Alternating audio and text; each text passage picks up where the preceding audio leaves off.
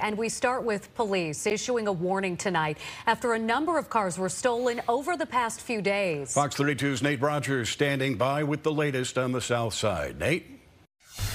And those car thieves remain unidentified at this time. Chicago police releasing a very vague description of the suspects. In one case, car keys were actually snatched out of one of the driver's hands before the vehicle was stolen. In another case, a victim was punched in the face.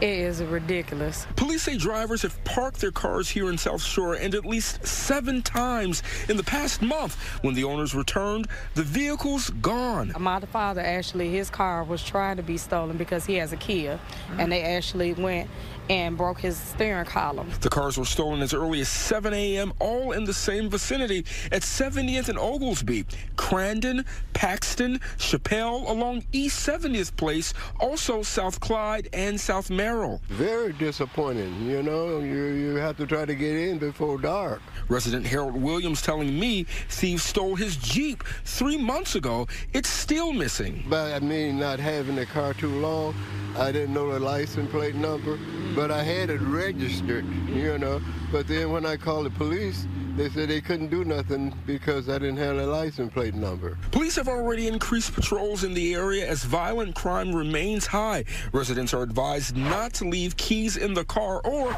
the car running unattended. Also, Kia and Hyundai owners can obtain anti-theft steering wheel locks from their local CAPS office. What are you doing to stay safe? Well, thank God I park in the garage, so that keeps me from having any issues, but they do it about 1 or 2 in the morning.